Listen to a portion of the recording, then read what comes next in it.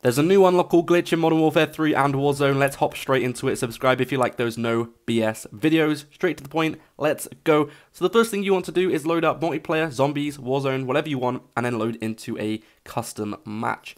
And then you want to go into the custom match and select the loadout you want to make, put all the attachments on, etc. So as you can see, my Moors sniper is literally level 1. I've put all of the attachments I want on it, and then in the bottom left it says save as custom mod. So you want to go ahead and hit that button and save it as a custom mod.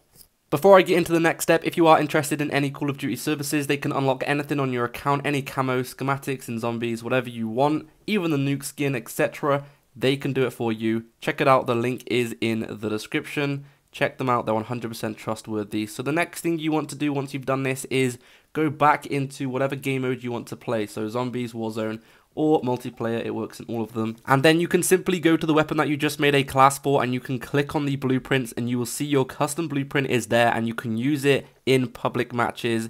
It 100% works. As you can see, all the attachments are on. They are glitched because obviously I haven't actually unlocked them, so it looks a bit weird. But I can use it in game. You can take it into any game you want, and it works 100%. So make sure to subscribe for more and enjoy.